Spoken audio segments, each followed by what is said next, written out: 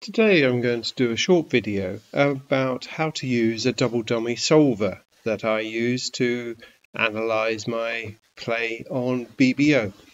It's integrated with the BBO My Hands database, so you need a BBO username and login, but you should have one of those if you're going to analyze your BBO play. So the software comes from Bob Richardson at BridgeCaptain. He used to sell computer software, but most of his programs are now free. And if you go to BridgeCaptain.com, and I'll put the link in the notes, we're going to go down to the double dummy solver.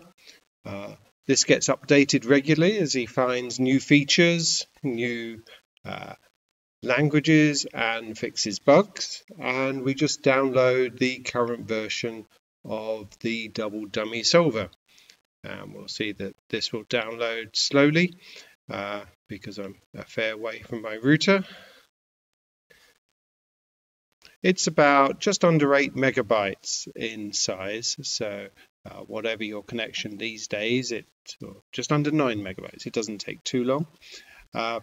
When you click to install it, Microsoft will say that it doesn't recognize the app, or it doesn't recognize the author of the program. As it's a free program, I can fully understand Bob not going through the Microsoft certification. If you click more info, you have the ability to install the program. I suggest you scan it with your antivirus and anti-malware software first, but I've never found any problem. I'm not going to run it here because I already have it installed. The second thing to do is to enable your access to the My Hands database on BBO. So if you go to bridgebase.com and click on Hand Records, that'll take you to the My Hands database and ask you to log in with your BBO username and your BBO password. This is the method that the double dummy solver uses to access all of the hands that you've played. You can do it yourself through the BBO interface. But let's bring up the double dummy solver. And what I'm going to do is download results.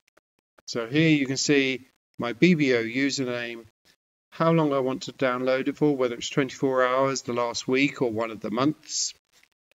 You can also get results from the Common Game or ACBL Live if you're an ACBL member, or just from a PBN file. But I'm going to use it to get BBO results. You see it actually goes on to BBO, downloads a file, and then stores it in your downloads directory. And this is the key critical database that is used offline. So it's calculating the double dummy results for all the hands I've played and other information. Then it's the leads, and then it's going to show me the hands. So if I go to the scoreboard, we'll see I've played quite a few hands, well, 48 in the last 12 days. It gives me average imps, pass score. What I'm going to do is I'm going to filter these deals and just look at one of the matches I've played. I've had 2 partners over the last 7 days. I've had a few opponents, but I'm going to pick Victor Silverstone, who we played a match against.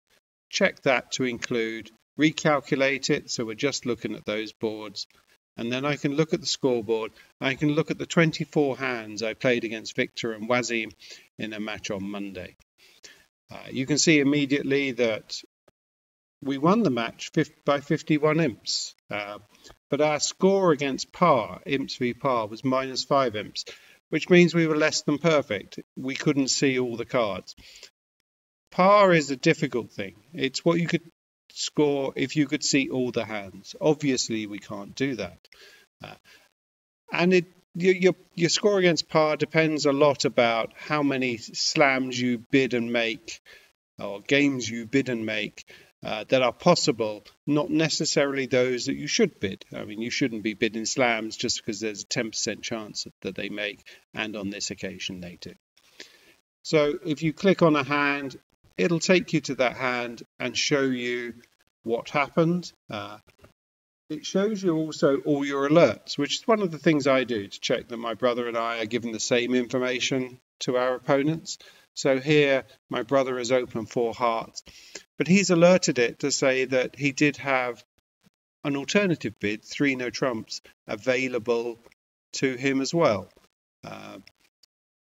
implying that 4 hearts is not as strong as it could have been. So we'll get rid of that. And you can just track through the play by going through the actual trick. You can see all the cards are marked. This little one in green means if you play this card and you can see all the other cards, then you have the opportunity to make an over trick. If he played a small diamond, it says that green equals, he can make the contract if he can see all the cards. And if there are any red numbers on there, you're going to go down that number of tricks. So in this case, my brother won the lead after considering whether to take the finesse. And then, let's just play actual trick.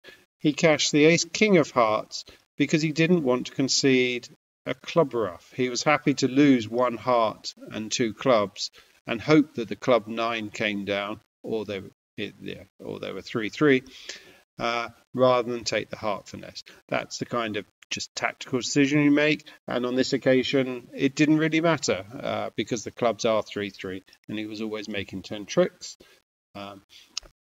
You can see on the bottom right the double dummy table. This shows you how many tricks you can make east-west and north-south. And it also tells you what the par contract was. So if you could see all the cards, then the best contract for both north-south and east-west would be 4 hearts making an over trick for 450. That means that there's no sacrifice that's available to east and west. So you can track through the play. This wasn't a particularly interesting one. The next board, 1 no trump by me. As you can see here, West, Wasim on lead. Anything he leads, he does have the capability of breaking the contract because all the cards are red. And we can see the lead he chose, the 5 of hearts highlighted in green, gives them the opportunity to take the contract 3 down. As it happened, they only managed 2 down this time. I'm sure they were perfectly happy with that. And we can just click through the deals and see how we could have done things better. Go through the play. An auction like this, we can see here a lot of alerts. In fact, every bid except the final bid was alerted. But if we look at my bid of 4 clubs with the 6, I couldn't remember what my brother's 3 no trump bid meant. So I was lucky on this hand that the response, whichever the 2 meanings it was the same. So I could tell the opponents I couldn't actually remember, and I was either given a keycard response or Q bidding. That's more information that I have to give officially, but it seems a very sensible thing to do.